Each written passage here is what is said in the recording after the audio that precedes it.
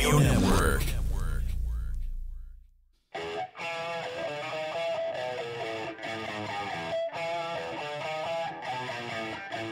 This is the Mind of the Meanie. Here are your hosts, the Blue Meanie and Adam Barnard. Peace world, and welcome everybody to the Mind of the Meanie, your weekly peek into the world according to former WWE superstar and ECW original, the Blue Meanie. We'll cover wrestling, music, movies, sports, and lots of useless knowledge, all contained in the Mind of the Meanie. I am your tour guide, Adam Barnard, and he is the Blue Meanie. Meanie, what's on your mind? Eastbound and down, loaded up and trucking. Oh, man. Had a good weekend. Yeah. Had a good weekend not last weekend, but the weekend before, since Low Inside Baseball, we're recording Thursday. Yeah? Is it Thursday? Yeah. I did the old Square Circle Expo in Indianapolis, Indiana, and I'm still kind of buzzing because it was a lot of fun. Yeah. It was a lot of fun, man. Thanks to the folks at Collar and Elbow, Rod Hicks and Al Snow for bringing me out. Use promo code Meanie and save 10%. My bad. No, it was really cool, man. Had a great weekend since we last talked. Did a much needed like road trip. Just like they booked me. Rod was like, "Hey man, what are you doing?" I was like, "Hey, nothing." And then realized, he was like, "Hey, you want to do the Square Circle Expo in Indianapolis?" I was like, "Absolutely." I was like, "Don't even get me a plane ticket. Just I'll drive on out." And drove out and had a blast. Do you, I guess, and I know we've talked about this before, but it sounds like you prefer driving than Yes. flying, right? Now, was that pre-COVID as well, or was that just since COVID's happened?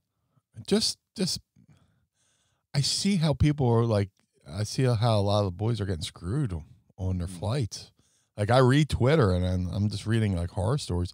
I think the tipping point was pre-COVID.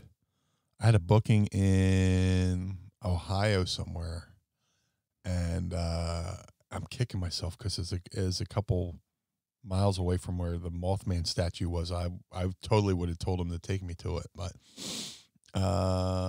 like the Ohio, Virginia or West Virginia bar, whatever. That's not important.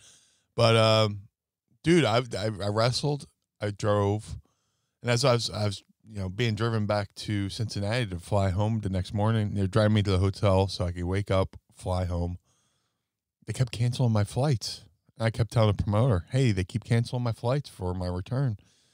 "All right, we got you on this flight." So I get to the airport, and I was supposed to leave Cincinnati, fly to Chicago to Philly. I was supposed to be home at like noon on a Sunday. I didn't get home till midnight. Whoa. I was like, dude, all this time I've spent in the airport, I could have drove here. Because when you're mad and you're stuck somewhere, you're like, how long would it take me to drive? Would have taken me to drive this distance, and you go 7 hours. I could have done that. Yeah. So I told the guy who booked me, I was like, next time, instead of buying me a plane ticket, just cover my rental car, and because I don't want to put miles on my car. Fuck that shit. Just send me something for the rental car, and I'll just drive.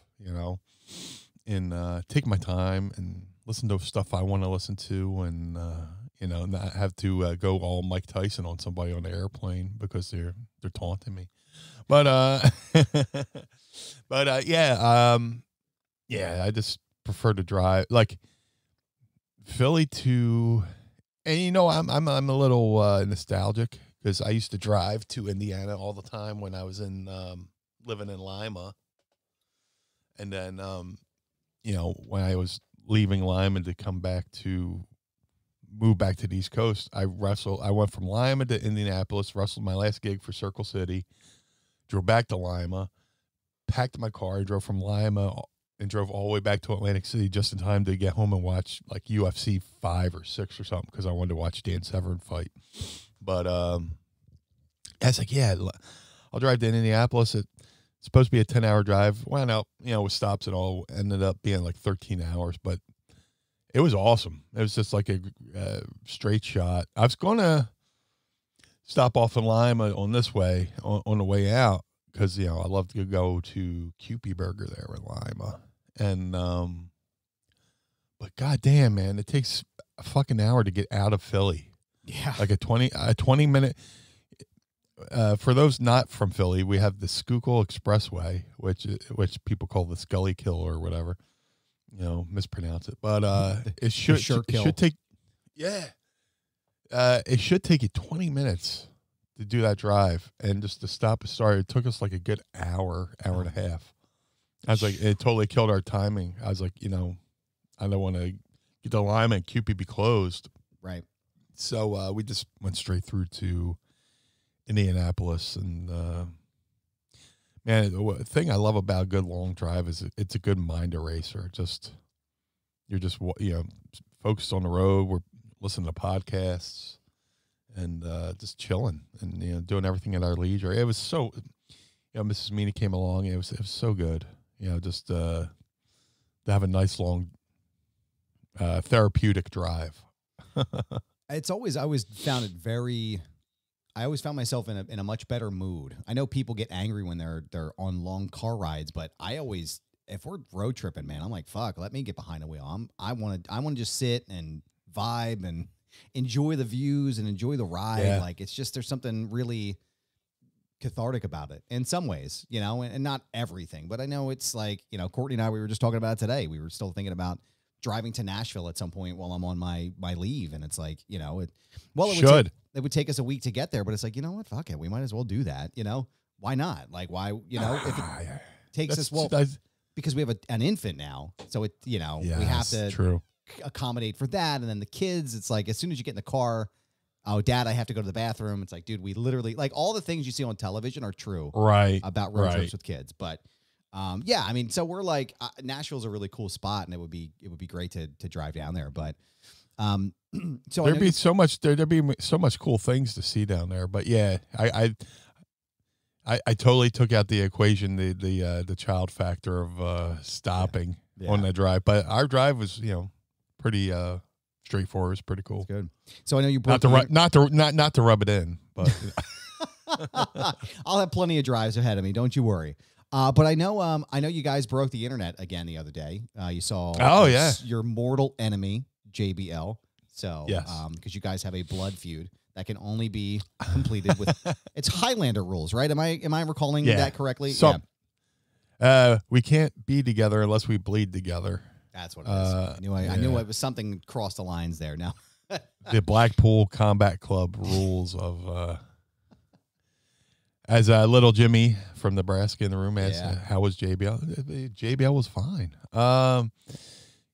We're going 16, 17 years and counting, and people still, the smartest fan base in the world doesn't seem to know that, they didn't get the memo. We've posted photos together. I've been on this podcast, and but it was cool, man. It was great seeing him. It was great seeing Ron Simmons, and I guess the highlight was Mrs. Meanie's a bit of a prankster, a little bit of a ball buster, and she walked up to him, and he turned around, and she put up her thumb and went, "Boo!" and just start booing him, and would like run away.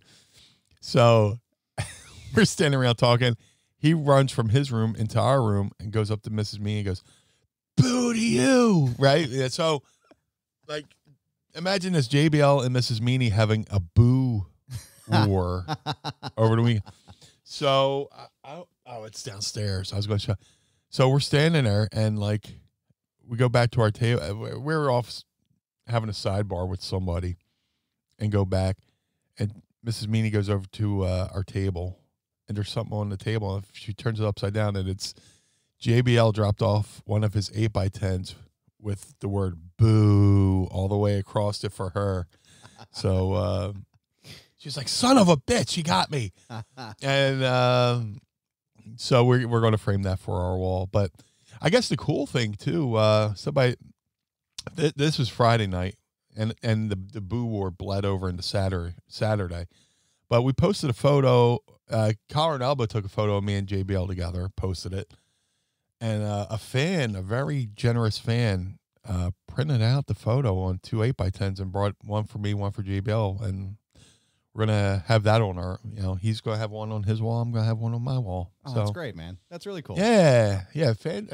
Fans could be really cool. I wish the guy gave me his business card. I wish I could give him a shout out, but it's in my down the hall. But now it was cool, man. Just catching up. I love doing these conventions because they're like high school reunions. And I had been spoiled for a little bit doing the Icons Fest here in Philly because it's like 10 minutes from my house, and usually you see the same old folks. Not that there's anything wrong with that, but you go out to the Midwest and you get the Midwest talent, and you get to see guys you haven't seen in a while, like Flash Flanagan. I was hanging out with Wolfie D from PG-13 and just reminiscing, telling Jamie Dundee stories and just cracking up. Good. It was good to sit with Al and just bullshit with him and hang out and talk. Al was there. Yeah, You let him out. Did you let him out? I think he picked a lock. Did you check with Josh? I feel like that was part of my contract. All right, well, I got to make a quick phone. You keep talking. I got to call Josh real fast. Yeah. I mean, Al's a shooter, or as we say, a shooter.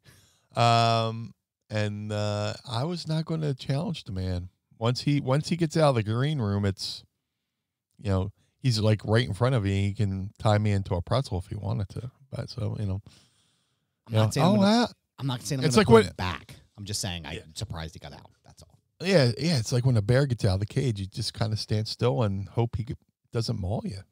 Just. Oh man. But yeah, man, had a blast. Had a blast. You got something really cool though, didn't you? While you were there. Oh my God, yeah. Let me see. I'll show it for the. If you're not watching, if you're not part of the group, go to patreon.com/mindofthemeanie and you can see what I'm about to show the folks in the chat. And it is, I was gifted this awesome Andre the Giant WWF promotional 8x10, which is awesome because it's a Steve Taylor photo from 1991 Titan Sports. And it was gifted to me by the top Andre the Giant historian in the world, Chris Owens. If you're not familiar with Chris Owens, look him up on Twitter, on Facebook. He was actually an associate producer on the Andre the Giant HBO documentary, for his knowledge of everything Andre the Giant. He came up to me at the convention. He knows how big of a Andre the Giant fan I am. I mean, I got the Andre the Giant tattoo on my leg, which was as awesomely in the Andre the Giant book by Bertrand Hebert. Hopefully I didn't butcher his name. And Chris came up to me. He's like, "Hey man, I got something for you," and he gave it to me. I'm like staring. I'm like, "Really?" Apparently, and I'm sure I'm going to butcher this a little bit. He said, Chris drove down to Andre's estate and got the tour and all that stuff, toured Andre's neighborhood. And then, Andre, to help out the locals in the neighborhood, would just do a pop-up signing and sign all the stuff and sign autographs and give the money to the store people, like whoever he signed, he would help, do fundraisers. So he asked WWE to send down like some promotional 8x10s, and they sent like these the ones I just shared for the Patreon group, a stack of these 8x10s, and while he was down there taking the tour, they gave him a couple. Wow. And Chris Owens, I'm going to say his full name because I love the guy, was kind enough to put one. It's like in a plastic sleeve and a protective sleeve and everything. Walked up to my table, gave it to me, and I just went over and gave the man a hug. Wow. And he told me the story of it, and it's amazing. Some people can do things and keep it all to themselves, like, I ain't going to share this. But he went out of his way to come to the convention, find me, and give me this Andre the Giant 8x10, knowing how much I love Andre the Giant. And you know, I already had huge respect for Chris Owens, but man, the guy's golden. He's even more golden in my book now for this kind of generous offering that he gave me with this Andre 8x10, which you know, Andre had requested from WWE to send down to, you know, Ellerby, North Carolina, where he lived, and you know, brought one back for me, man. That it's wow. I'm flabbergasted or stunned. You know, I had a loss for words. I just gave the guy a hug. I was like, man, thank you so much. That's really cool, man. I finally got. If you want to go and follow Chris right now, go ahead and find him on Twitter. It's Chris Owens 1973. So it's 1973. Chris Owens 1973. But he's got a great Twitter feed.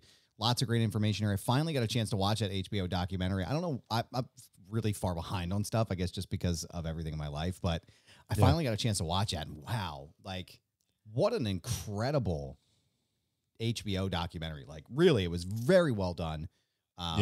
Really lots of great information in there. I didn't realize how sort of this broad his life was, you know, just so much information there. So if you haven't seen it yet, definitely go out of your way to take a look at it. But to talk about that for a second, like back in the 90s, A&E did a A&E biography on Andre, which I still love. And I found a commercial version of the VHS, which I still have somewhere. But yeah, I love that. But like, I watched the HBO documentary, and you know, Hogan gets a lot of scrutiny for, you know, his storytelling, whether some of it's true or not. But artistic license, yes. Yeah, but a lot, you know, him and Vince pretty much tell the same story about how Andre was messing with Hogan on WrestleMania 3, and how he wrote out the match on a legal tablet.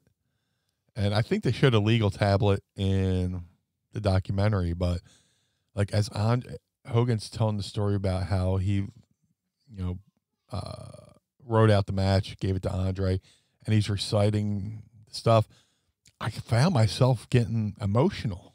Yeah. You know, during that scene where, you know, WrestleMania 3, where Andre didn't have to lose. I mean, no. You don't want, if a guy like him doesn't want to lose, he won't lose.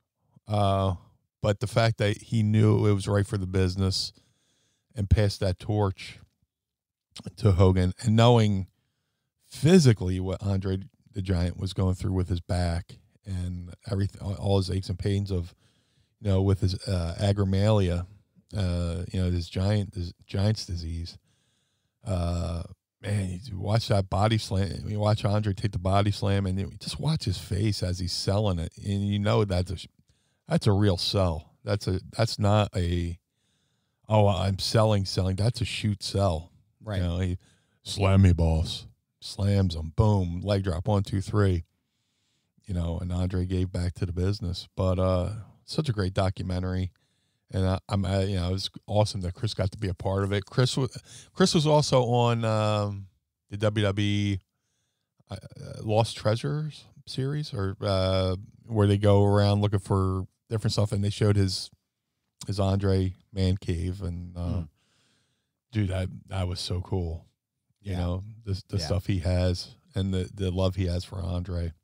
And I've said before, and I'll say it again real quick, but I identified with Andre, just, you know, but, you know, when he was a babyface, he was lovable and, you know, larger than life. But then you hear his story and how he felt so different, you know, because of his giant, you know, being a giant, you know, and growing up as a kid with asthma, I felt so different than the other kids.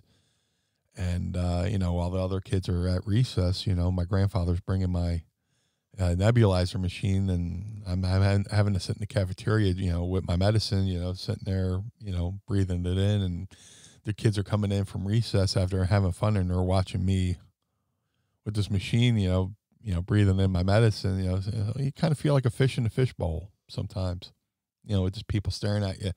And, you know, of course, Andre was, you know, on a much grander scale, but, you know, I just totally identify with, you know, being like an outcast, outsider, watching that documentary, and that's why I have this love and admiration for Andre.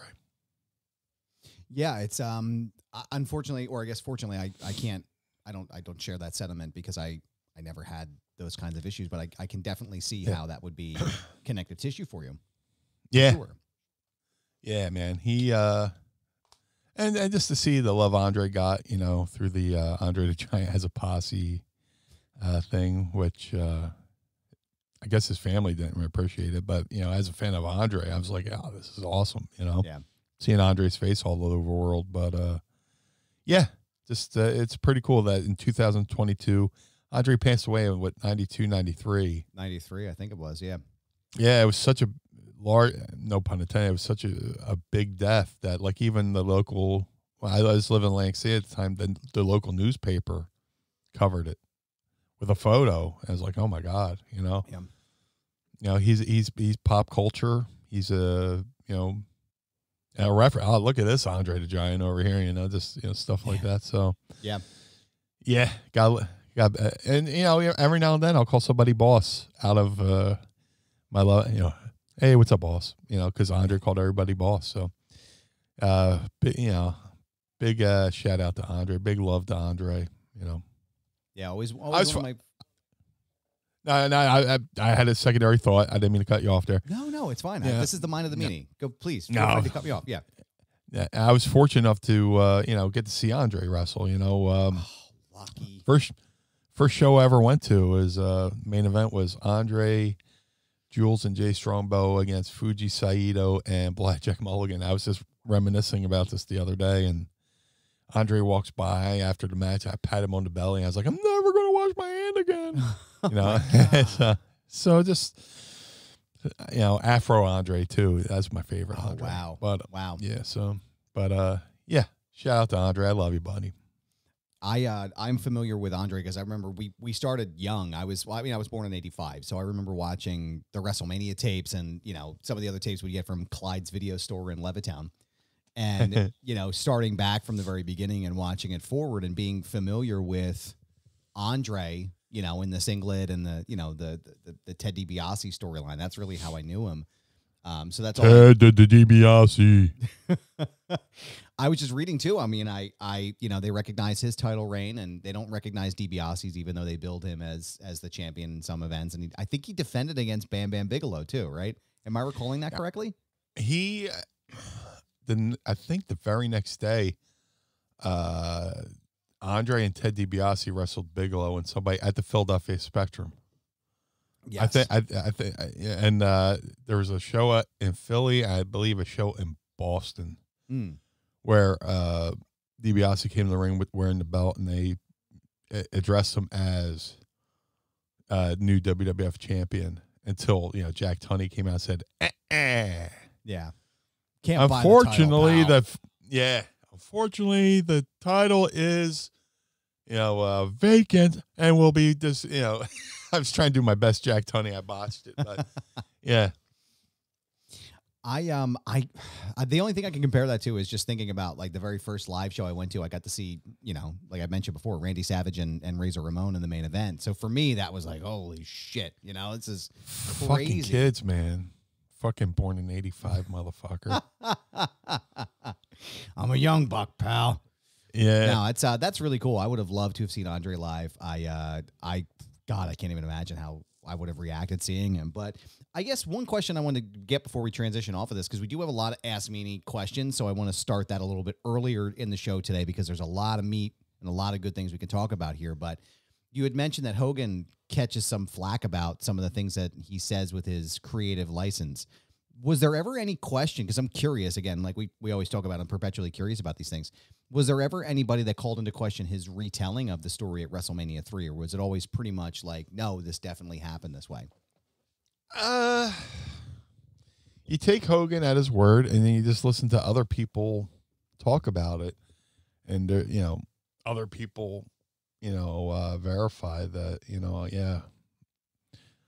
Andre was very nonchalant about the match, and it was just like either playing cards or playing dominoes. He's like, Hogan's like, yeah, you want to go over the match? Oh, later. Yeah. okay, Andre. Yes, sir. You know, yes, sir. just- Yeah. yeah. Yeah.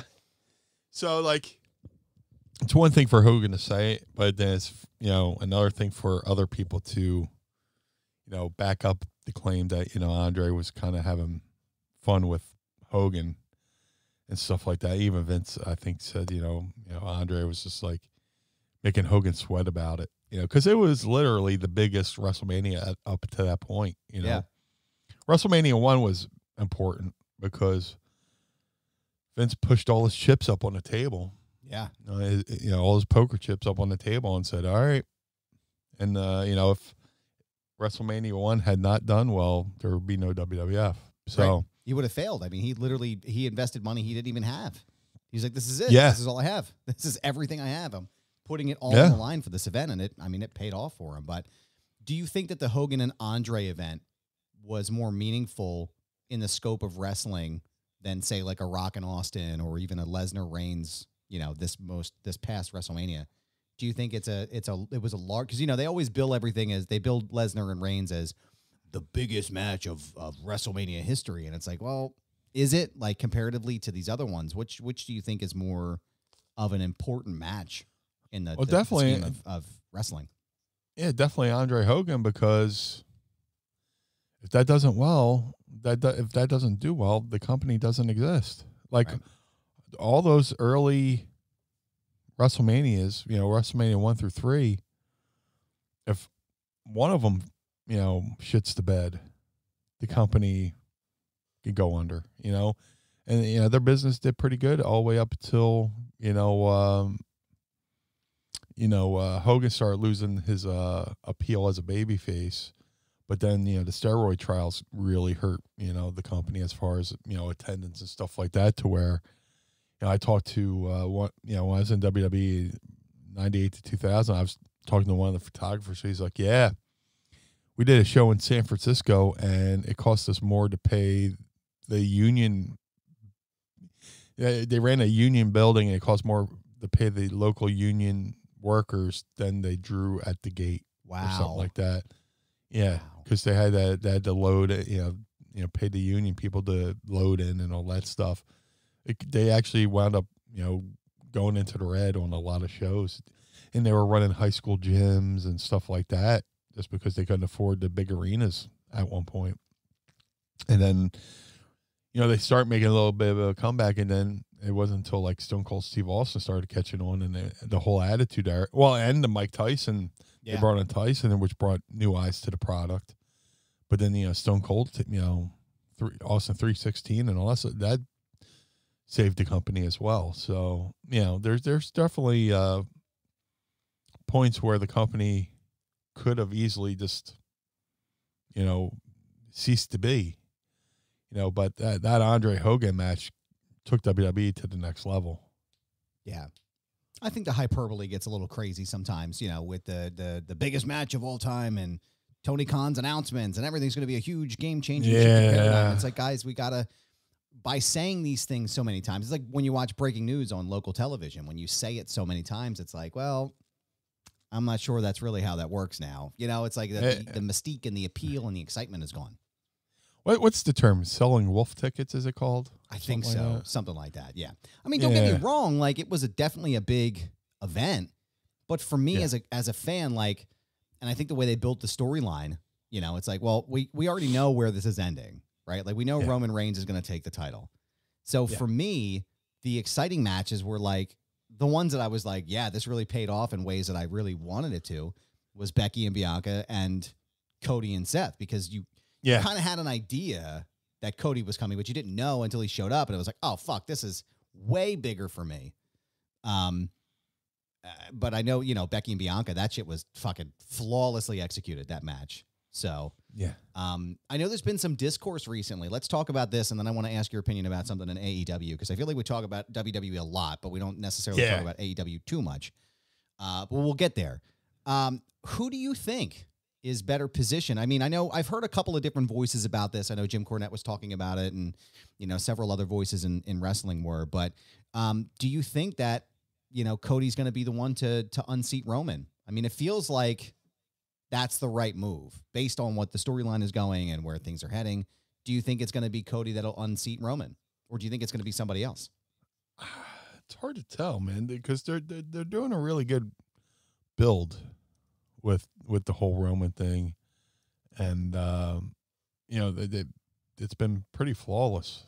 You know, it's just a matter of, it's kind of like, you know, the Goldberg streak. You don't want to end it on the wrong note, and you know, the way they ended Goldberg streak was kind of like, like a wet fart. Yeah. Yeah. You don't want to end the Roman thing on, you know, the wrong, on the on a sour note, you know, because it's built and built and built and built. It's just got to be done the right way. And I know I'm sounding cliche, but it's just like right moment, right circumstances, right time, better pizza, Papa John's. Something about the cadence, I don't know. It worked. It absolutely worked. So well done, sir. A tip of the cap to you, sir. Yes. But yeah, could he? Sure. But how long are they going to let the storyline go? Right. And let it build, and, you know, let it breathe and marinate and age like a fine wine, so to speak. But it looks like they could be aiming towards that way, you know, with the you know, Cody building in the promo of trying to win the belt. His dad couldn't, right? Trying to achieve the goal his father couldn't. Right. You know, showing the photo of Dusty with the WWF belt back in '77, and well, Thethon, I didn't really win the belt because champion's advantage, you know, baby, baby Cody. If it's done right, I could see it happening, but I'm here for the ride. Yeah. You know? I'm definitely here for the ride. Really don't want them to rush this. And I know I've been seeing a lot of chatter online about it, and it's like, oh, well, Cody, he's fighting The Miz, and he's fighting fucking Seth Rollins again, and now he's fighting Kevin Owens. It's like, this is exactly what he should be doing.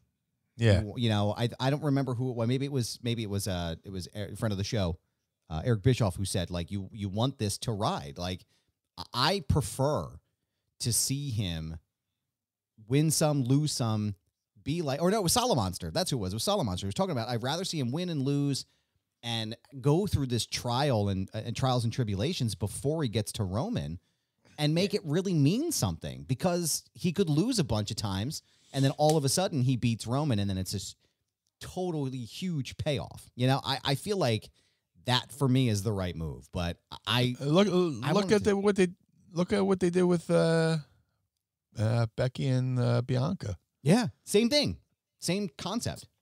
Dude, fans were so pissed. I hate to pat.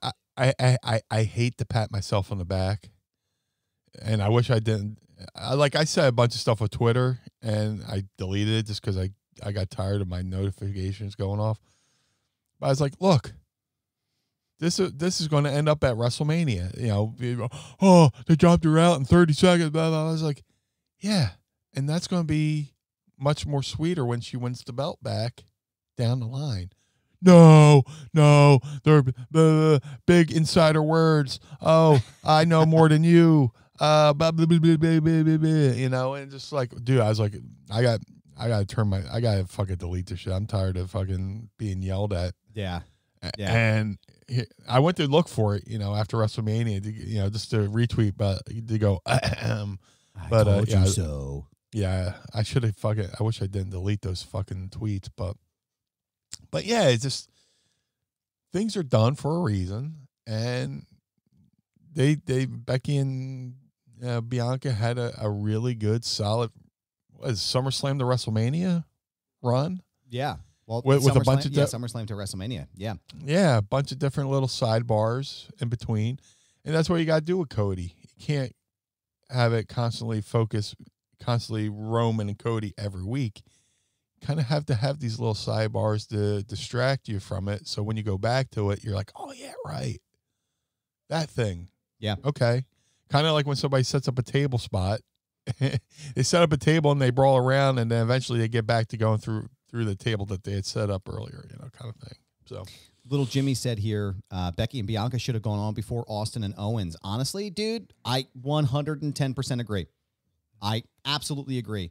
But I also feel like they staggered that show in a really well done way because, you know, you had the big pop, then you had the little bit of a let up, then you had the big pop, and you have a little, you know, by the time you get to Austin and Owens, if you were to do like, you know, Seth and Cody back to back to back, Seth, Cody, Bianca, Becky, and then Austin and Owens, crowd's going to be fucking dead.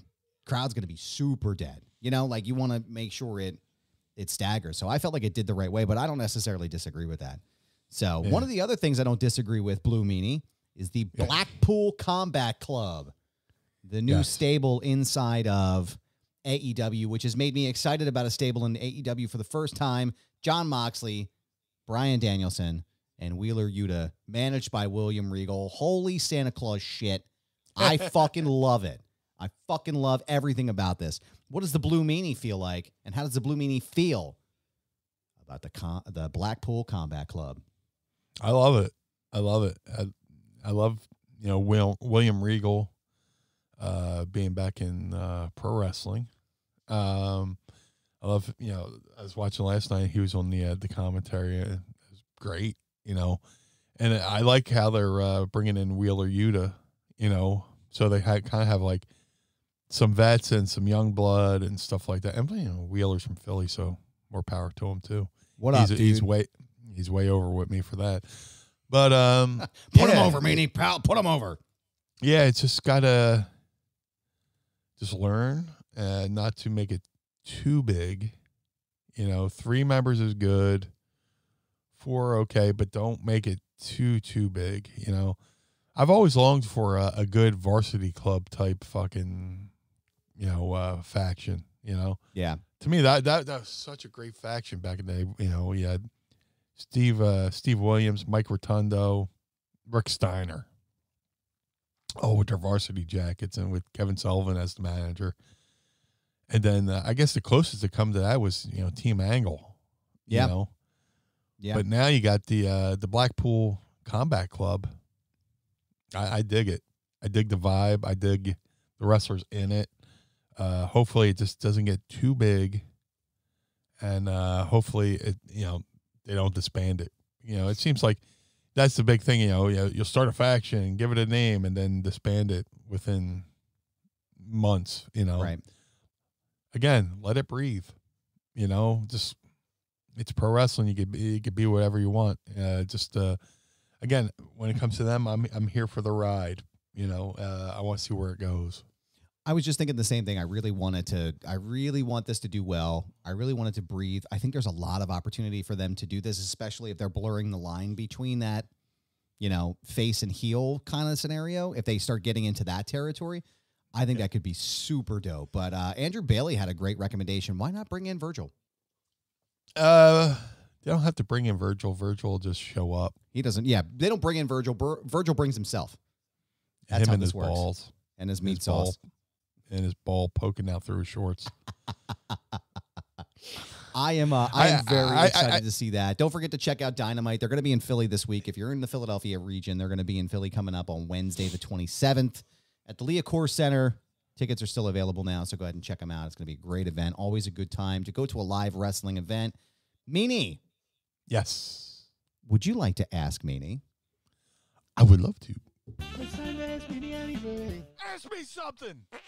Don't forget to tweet us your questions at Mind of the Meaning using the hashtag AskMeanie, and find us on Facebook. Follow us, facebook.com/Mind of the Meanie, and you can ask us your questions there. We have a shit ton of questions this week for Ask Meanie. Go ahead. What do you got today? And full disclosure, I found a container of the ugly drinks, the CVS up the road here in Downingtown. I'm going to grab them for next week, so I'll have them in the fridge, and they'll only be for Mind of the Meanie. But Meanie, what do you have today on tap? I have a Polar seltzer. This one's called Werewolf Howls. Ooh, what flavor is it? We shall see, but let me open it up. All right, we're going to Sandman that shit in 3, 2, 1. There we go. Seltzery goodness. It's purple, so let's see what it is. Yo, man, you know I'm good with purple. Everything purple is fucking fantastic. So, like I said, don't forget, tweet us your questions, twitter.com/Mind of the Meanie. and use the hashtag AskMeanie. We'll start at the top here. Speaking of road trips, yeah, how is it? Is it good? It's kind of grape. It's Yeah. like a little bit like grape, but it's pretty good. I am going to the first question here from Ivan Rivers. Speaking about road trips, Meanie, what's the best non-wrestling road trip you've ever been on? Oh my God. Dude, like I'm trying to think of non-wrestling road trips. I was doing a series of movies for a guy named Len Kabasinski out of Erie, PA. And a lot of times, I would have to drive up to Erie from Philly and talk about good, like, mind erasing trips. Len would be like, hey, man, I got this movie. You want to come out and do something? Sure. Hop in the car, drive up the Northeast Extension, cross over on I-80, drive up to Erie, and just hang out, And Len's a good dude. He would always, have, in his early days, have me in his movies, and we just hang out and have a good time. And that was like early, 2006, 2007. But another one that we recently just did was, before the lockdown, we went to Toronto, Canada. Well, we're trying to do like in one Eagles away game, Philadelphia Eagles away game a year. Just to give us a chance to go to a new city and just hang out. And when the Eagles went up to play the Buffalo Bills, which was like right around Halloween, so I have a buddy, Chris Tidwell, the notorious TID. He wrestles up in the Toronto area, and he's a big Philadelphia Eagles fan. So, I got his tickets, and then like a couple days before the game, drove up to Toronto. Hung out in Canada for a couple days. Celebrated Halloween in Canada, which is pretty cool. Oh, that's cool. They had a local Halloween get together at some hall. It was really fun. And then that Sunday we got up, went to the game, and then from the game, a game the Eagles fortunately won. And the cool thing about that game was Joey Belladonna from Anthrax sang the national anthem, which was like bizarre and awesome all at the same time. So, we went there. It was like a fucking windstorm, but it was raining and windy, it should have sucked, but it was actually a good time. And we loaded up the car, and before we came home, we found like a local Tim Hortons and loaded up on some cans of Tim Hortons coffee to bring home back to Philly. And we were driving back to Philly, and like, Eagles fans travel well, right? Yeah.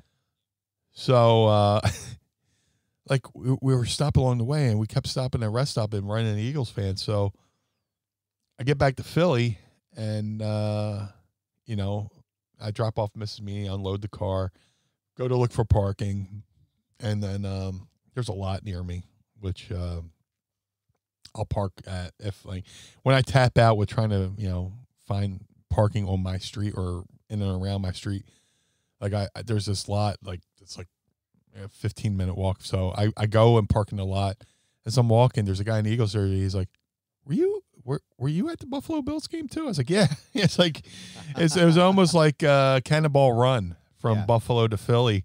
And it just happened to park, a couple spaces over for somebody who was also at the game and sat, we both pretty much got to South Philly at the same time. So it was like almost like we were having a race that we didn't know we were involved in. But anytime, we did a Eagles game to London, which also fell on Halloween. We did Halloween in England and stuff like that. So, hopefully when the world heals up a little bit better and we can start trying to do that tradition again, but yeah, they working for Len, up in Erie, which doesn't sound extravagant, but it was a good time. It was fun, Yeah. And doing a Halloween and the Eagles game up in the Canada area was a lot of fun.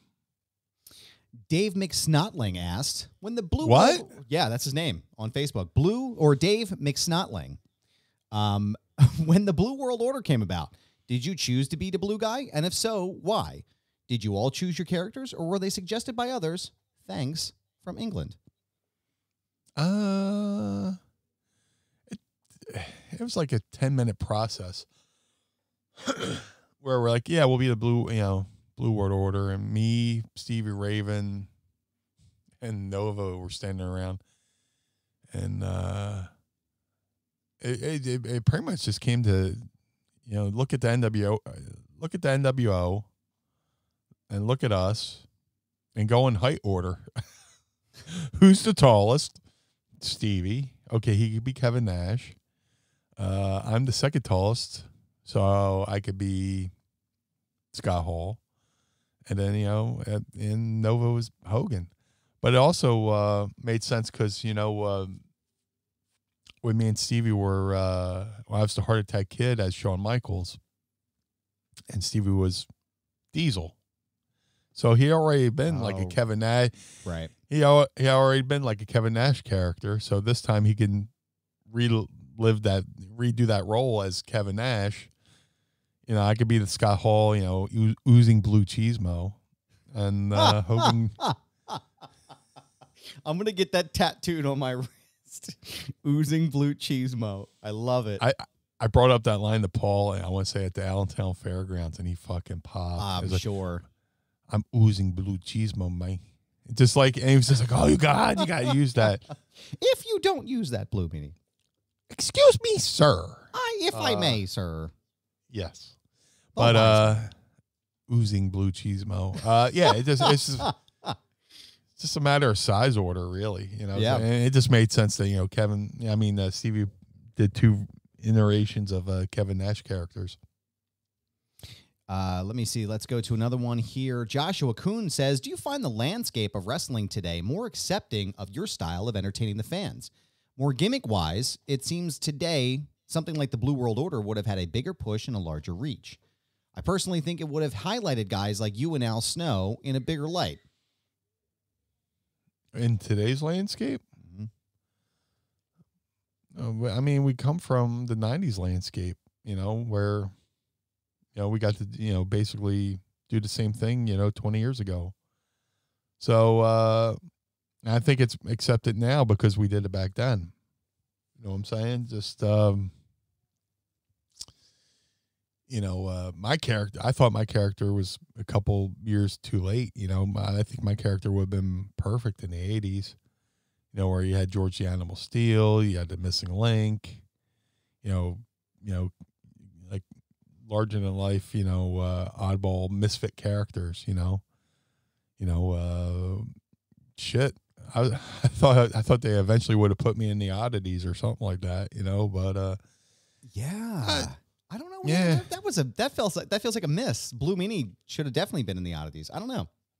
Or I had a cup of coffee in the cup of coffee in the oddities. Rises to the top. Mm-hmm. But yeah. But I think it's acceptable today because it was acceptable back then. And there's nothing really truly ever new in wrestling. It's just recycled stuff. I love when, somebody will bust out a Bret Hart spot and they'll do a split screen between whoever's doing it today with Bret Hart doing it back then. It's almost done, move for move as a, tribute to Bret.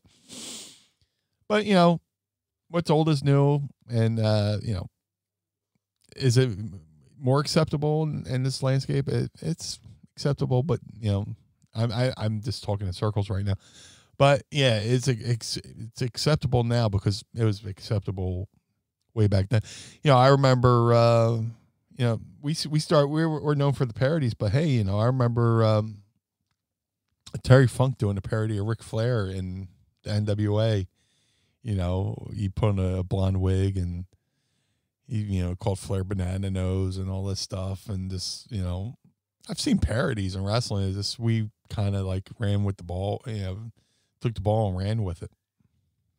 Got a couple more questions for you here. Andrew Reynolds wants to know, in your honest opinion, besides Stevie and Nova, who did you have the most fun with in your career? Tracy Smothers. Dude, yeah, I talked about how we did the Square Circle Expo over the weekend. All of us had our Tracy Smothers stories and stuff like that, and how much we loved him. But Tracy was great, just between the pre-show workouts and just the little things he would do during a match that would just pop you and stuff like that. And the FBI, him and Guido were a blast. So I'm assuming he means in the ring and out of the ring, but in and out of the ring. Besides Stevie Nova and Al Snow, because Al Snow, I was fortunate enough that he was my trainer. We were together in ECW. We were together in WWE, with the Job Squad. It would have to be, a toss-up between Al Snow and Tracy Smothers. Bob Porter wants to know, favorite comedy promos or angles with the Blue World Order or involving anybody else in ECW? Or any interesting or funny Sinister Minister memories? Big fan. Thanks. Thank you, sir. And thanks for the question, Bob. Yes. That's why I love doing the Ask Meanie, because it helps shake loose some memories I forget about. Favorite promo with the BWO probably had to be the BWO in Times Square for Christmas, just because that was the epitome of just run and gun filming. We didn't have any permits to film in New York. All right, you just go stand by the tree, do a couple poses, stand by the ice rink, do a couple poses, go up to the street performer singing this thing, grab the mic, singing it, break the guy's fucking boombox and run off, which wasn't intentional, but probably BWO in Times Square for Christmas, because every year people post that and tag me in it, and just the stories behind it. We had the street performing Santa Claus who was just standing there, and he was like, I want to be on TV. All right, can you take a Stevie kick? And we explained the Stevie kick. And the one that aired during that segment on ECW Hardcore TV was like the second bump he took. Like, wow. We did it twice, and the guy took a flat bag bump on concrete. Oof. And didn't even did I do good? Yeah, you did great. Bye. Just this guy just wanted to be on TV and took a bump like a champ. Wow. But that's probably my favorite.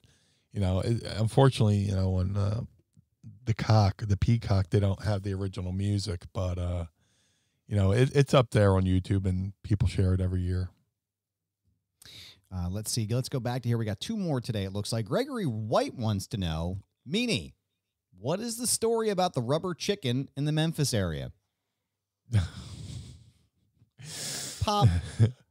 Yeah, the rubber chicken in the Memphis area. That sounds like code for something. Hey, you got something that you know what I'm talking about? You remember the rubber chicken in the Memphis area? You know what I'm talking about? Excuse me, sir. I'll have your finest rubber chicken in the Memphis area. Sounds like a Yelp review. Oh my God. So yeah, WWE sent a bunch of us down to Memphis. Me, Reckless Youth, R-Truth, and a few others. And Jim the Anvil Neidhart was the trainer or coach down there before Regal came down, because then Regal came down and kind of took over. And Jim's a character. Jim the Anvil Neidhart's a character. I love Jim the Anvil Neidhart. They tagged us up. I was trying to do the thing where I was like, we could be the New Heart Foundation. I could be your Brett kind of thing. And, we were a team for a little bit. So we were doing a show. I'm trying to think of the name of the town in Arkansas. Might have been Blytheville, Arkansas. And the people running Memphis Championship Wrestling really didn't put any fucking time or effort into promoting the fucking shows. Because we were supposed to go down there to, it's developmental territory to work on new shit. Because I was trying to do a new character, work on new shit in a small environment where you can make all the mistakes you want and it really doesn't hurt you because it's not on national TV. But you also need fans in the crowd to work in front of. So it was one of these shows where we're just, we're doing Blytheville, Arkansas every Wednesday or Thursday. And the first time we went, the crowd was like huge because, they had Jerry Lawler on the card. And each and every week it just got lower and lower and lower and lower, to the fact that where it felt like we were driving an hour just to do a gym show in front of nobody. So me and Reckless Youth, we love Jim. We got the idea to play a little rib on him. Just because we're so, we're away from home. We're hoping to get back up. I'm hoping to get back up to the WWE. Reckless is hoping to get up to the main roster. And Jim's a character, and so we're in Blytheville, Arkansas, and Reckless Youth is wrestling Jim the Anvil Neidhart, and they want me to come out and do something like I'm like Chris Farley, and Jim's the straight laced guy. So they want me to do a thing where, I go to throw Jim the Anvil Neidhart a weapon. He goes to pick it up, and, instead of, grabbing the weapon and turn around and hit Youth with it, Youth rolls him up real quick for a quick 1, 2, 3. So we're at the building in Blytheville, and it's just like, I was like, Jim's like, oh, what are you going to throw at me? I was like, I don't know. I got to find something. I didn't pack anything. I don't have a chain. Maybe I'll slide a chair in or something like that. And then he's like, all right, just figure it out. You're just giving it to me for me to get rolled up. All right. So, the match is going on. He's got Reckless Youth down for a second. Reckless is kind of making a comeback. He cuts him off. I go to run out, and from underneath my shirt, I go, Jim, hit him with this. And from underneath my shirt, I pull out a rubber chicken and do the Kareem Abdul-Jabbar skyhook. And I skyhook a rubber chicken in the ring, unbeknownst to Jim the Anvil Neidhart, who looks down at the rubber chicken, looks up at me, and Reckless Youth perfectly times the schoolboy to where he looks up, and then all of a sudden he's rolling backwards. 1, 2, 3. And I'm just like, oh. So we get back to the locker room, and I'm sitting there in my, sitting in the door waiting, and Jim comes in, straps down. He goes, Meanie, rubber chicken, huh?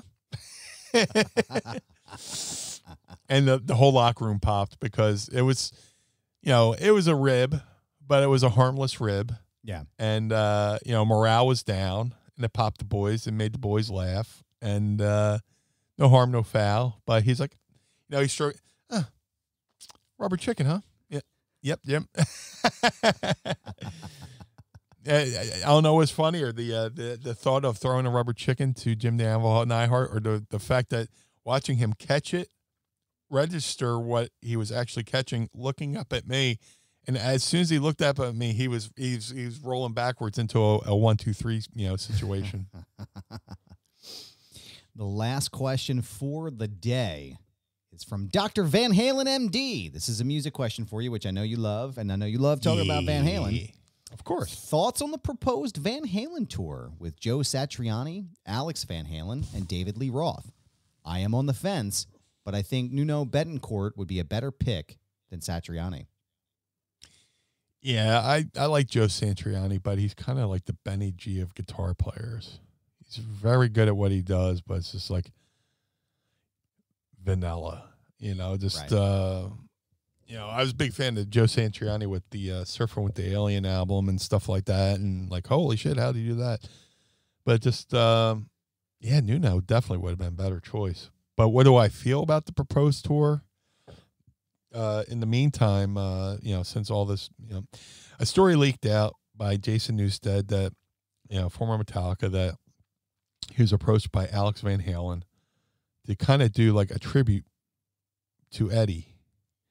And people are like, I don't know. And then, but Joe Satriani came out and said, yeah, we're all kind of approached about doing a tribute to Eddie. It would be Alex, Jason Newsted, Joe Satriani, and Dave. And, eventually it fizzled out. It was just in the talks. But, recently, as of last night, Wolfgang came out and said, there's no Van Halen without that. And I appreciate that. But it's like, eventually somebody's got to do a tribute show. I think they should rent out, whatever the Staples Center's now, rent out the Staples Center and have a one night thing where a bunch of different artists get up and collaborate and do tributes to Eddie.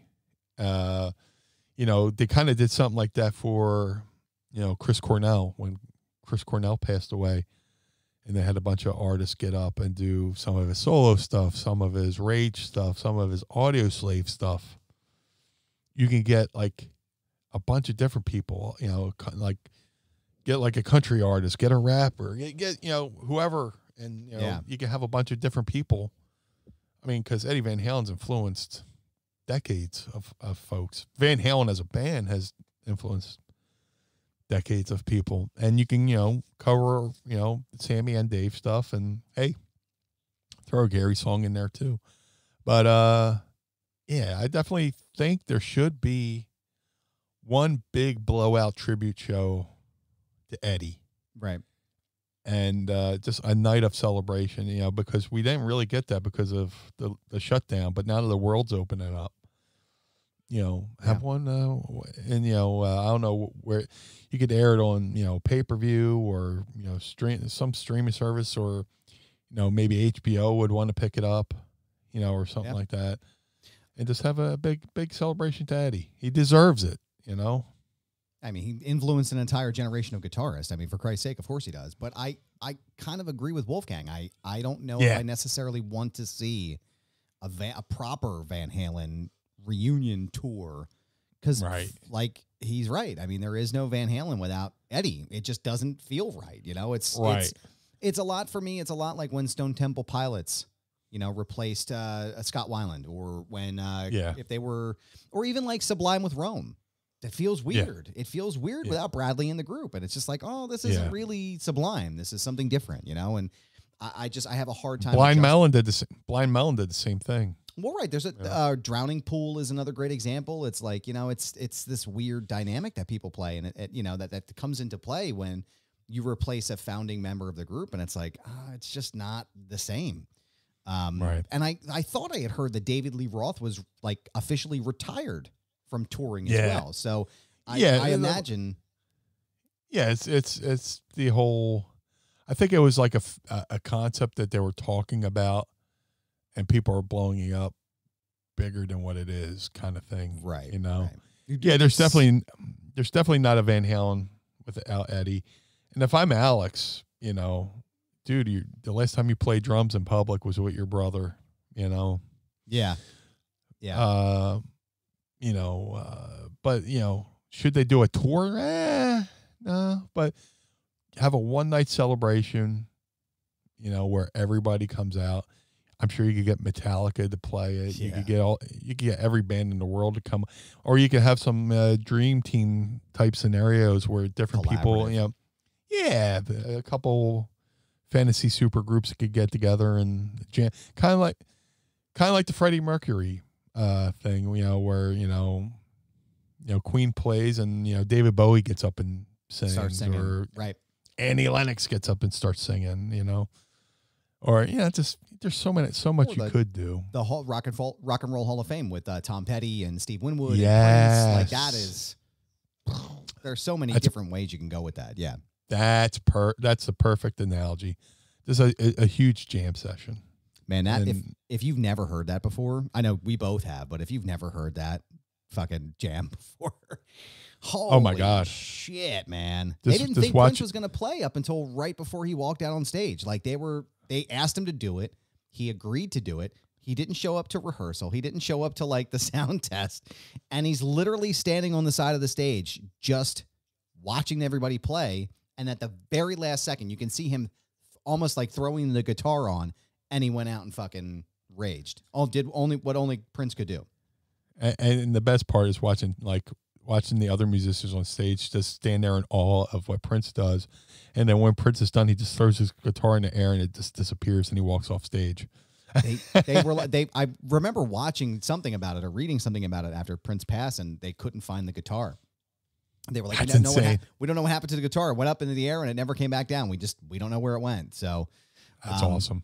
One more question for you, a real quick one before we wrap up. Little Jimmy from Nebraska wants to know, hey, Meanie, when are you getting your sweet new kicks? Oh, man.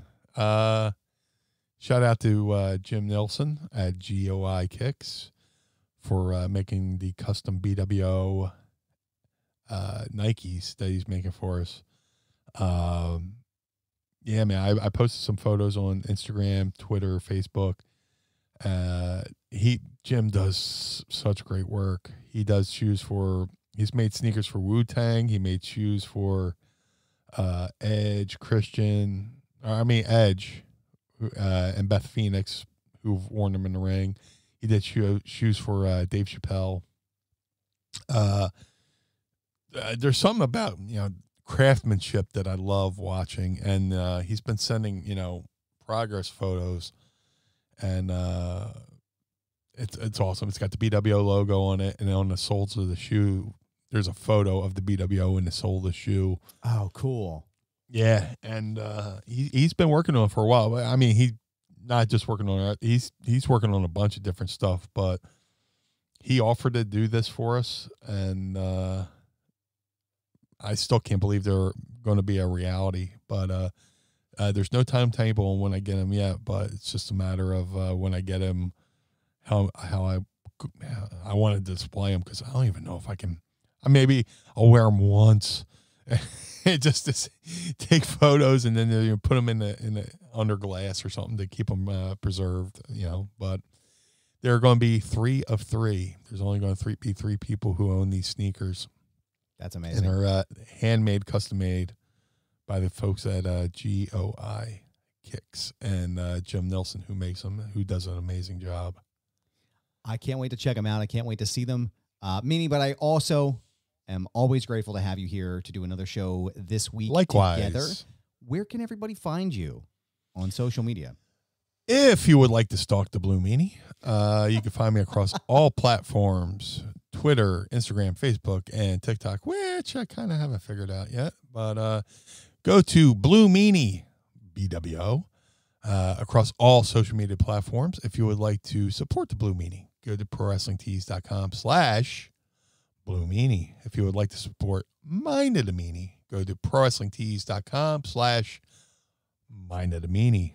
If you would like the Blue Guy to send you a message, you could go to prowrestlingtees.com/Mind of the Meanie and do a request a shoot video, or you could go to cameo.com/Blue Meanie. And I just did a couple the other day, birthday wishes, graduations, whatever you can think of. Be fun, be creative. Go to cameo.com/Blue Meanie BWO. If you want to look good and smell good with your facial hair, go to madcatbeardcare.com. Again, I have the blue spruce there over at madcatbeardcare.com. And every $1 that you spend at madcatbeardcare.com, that money goes to helping cats. So if you're a cat lover like myself, help the kitties out. So go to madcatbeardcare.com and get yourself some blue spruce. But most importantly, Mr. Barnard, where can we find you? Thank you, sir. I appreciate that. You can find me on Twitter and Instagram at ThisIsGoober. Yes, it is my handle. Yes, I'm keeping it. It's a brand, pal. You can also check out my other show, Foundation Radio, by going to foundationradio.net. You can also follow the show on Twitter at FND Radio Pod.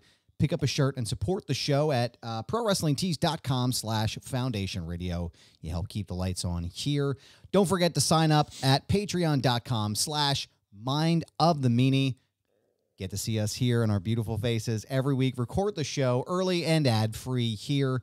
Don't forget to sign up in Real Daddy Josh Chernoff's show for So Says Chernoff. Go to patreon.com/So Says Chernoff. Blue Meanie, I want to thank you again for your time. As always, it's always a pleasure to see you and the Pod Squad every week for the Blue Meanie. I am Adam Barnard. Join us again each and every week as we take a trip through the mind of the Meanie. It's the shits. I can't remember what regular air smells like. Blue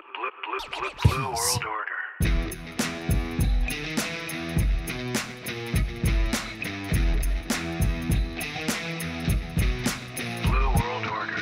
This episode of Mind of the Meanie was recorded and produced by Adam Barnard and was engineered by Carl Pinnell. Additional production and narration provided by Sam Krebs. Our executive producers are Josh Chernoff, Adam Barnard, and the Blue Meanie. Our opening theme is performed by the Swamp Candles. Our closing theme is performed by Chikara. The show contains original music produced by Enrichment.